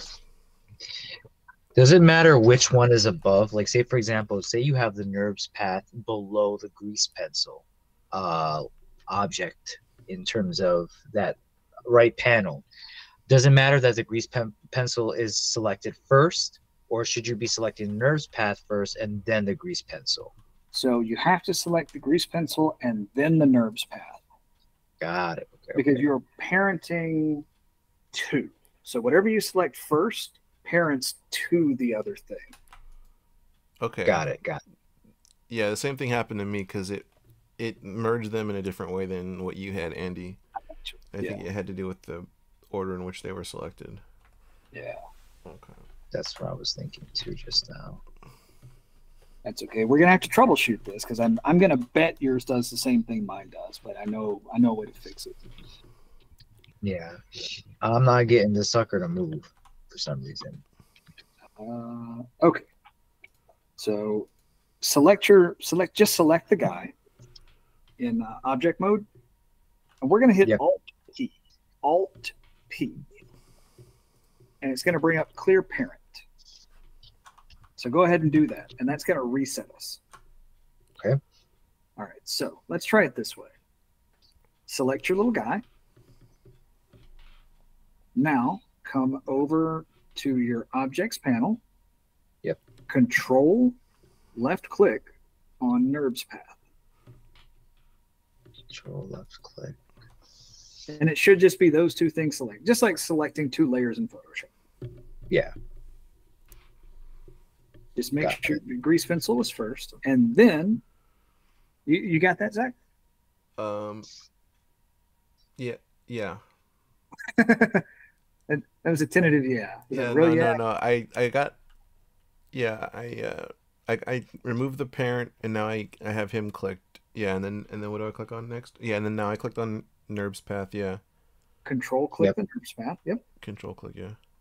Okay, now we're going to do Control P, but instead of just object, we're going to do keep transform. Okay. Did that pop up for you guys? That did not. Okay. All right. So we're going to left click our little guy. All right, make sure you're in object mode. Yep.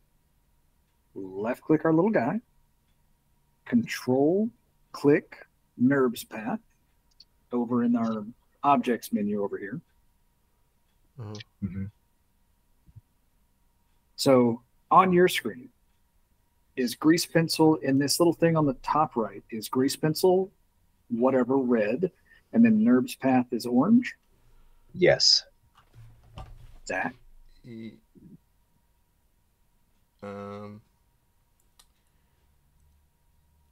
It has the grease pencil nested underneath the NURBS path. Okay, so they're already parented. Okay. On there. So what I want you to do is I want you to just click the little guy, Alt P, and you're going to clear the parent. Right.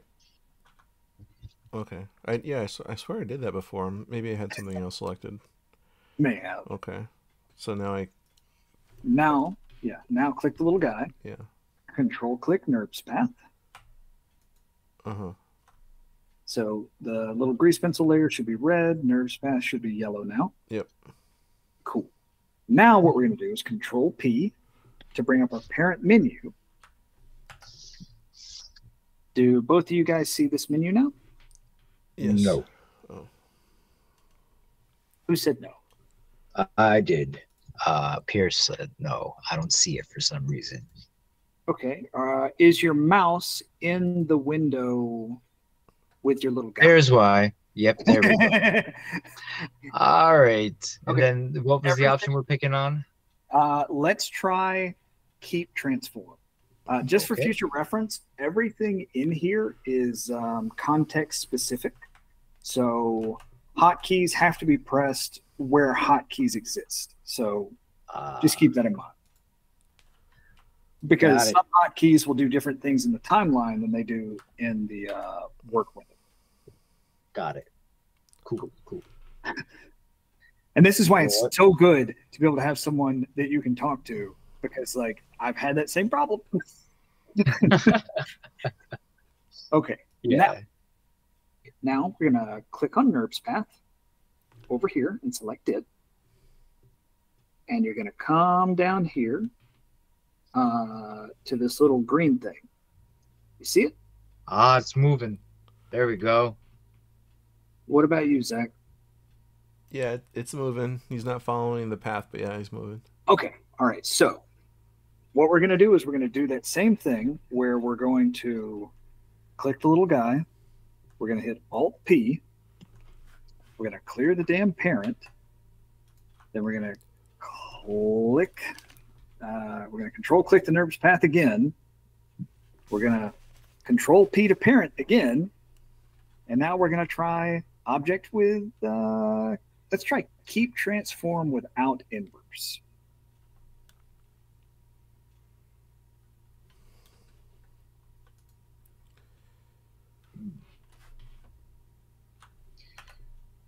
You little shit. Why?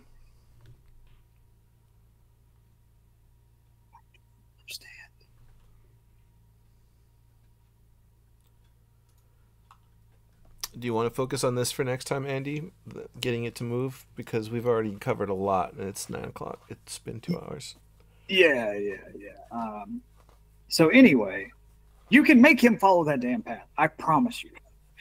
We believe in it. In fact, let me show you.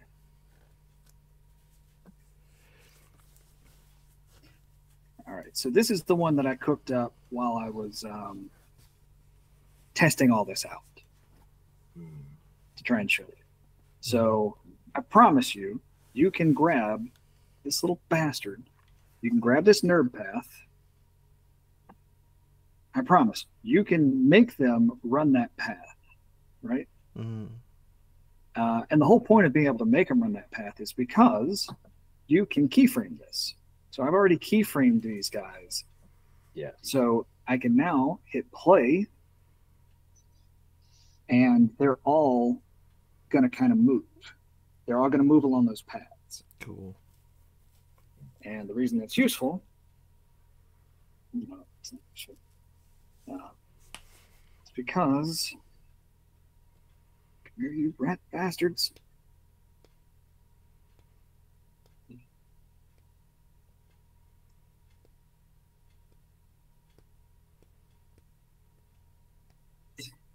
So this is where it gets fun, being able to move the camera around, because you can move the camera while so you can hit play, and then you can move the camera to see, exactly where you want your stuff to be, right? And so you can get a lot of good shot playing around with like this. Anyway, that was the point of showing you all that. It is doable. Got it. Yeah, that's insane. Cool. So yeah, I think that's a good focus for next time, is getting him to move and to set up the shots to capture the movement. I think that'd be a good one. Yeah. Because camera stuff is its own thing.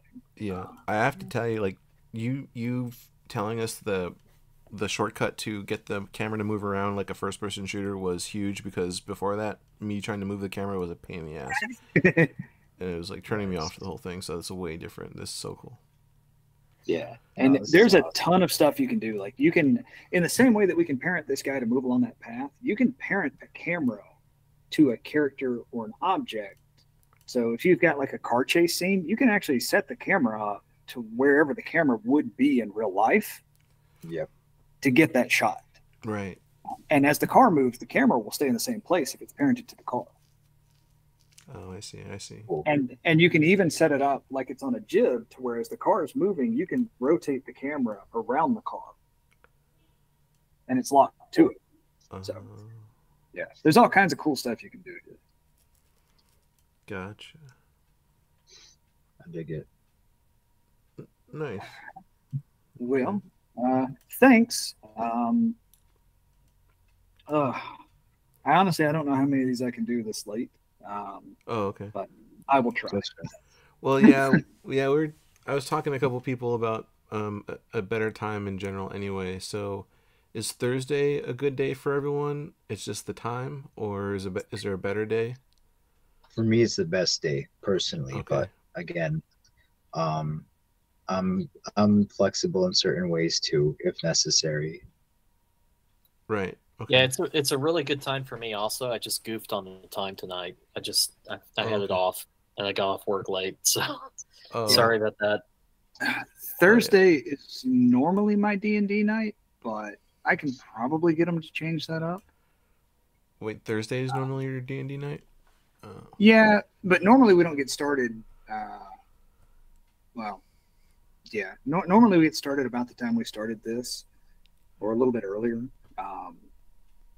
But I don't know. I can make whatever work. It would just be nice if it was a little bit earlier, just because I'm old and tired. Right. So, like, how much earlier is best? Because I try to pick a time for people for their evenings out here on this coast, but if the main participants are not going to be over here, then shouldn't be tailoring it to them. So, yeah. So how much earlier is ideal? Like 2 hours, 3 hours earlier? That's fine by me. Yeah, 2 or 3 hours earlier would be really nice. Okay. I can do that. Okay. Especially if you're going to be recording it so that we can put it up for other people to see. Yeah. Okay, so what time? Actually, let me go ahead and stop the recording here. So I'm going to hit stop on it. Andy, thank you very much for this, man. This was incredible. This gave me a lot. Thank you. Yeah, this is a lot to play with. This is like exactly what I wanted to use it for, so it's great. Same. Yeah. So. Ben, you came in late. If you look in the chat, Yeah. there's a link to the cheat sheet that has all these shortcuts I've been talking about. Okay. Terrific. Thank you. Yeah, I'll go back and I'll look at it all. I'm really grateful for your time tonight as well.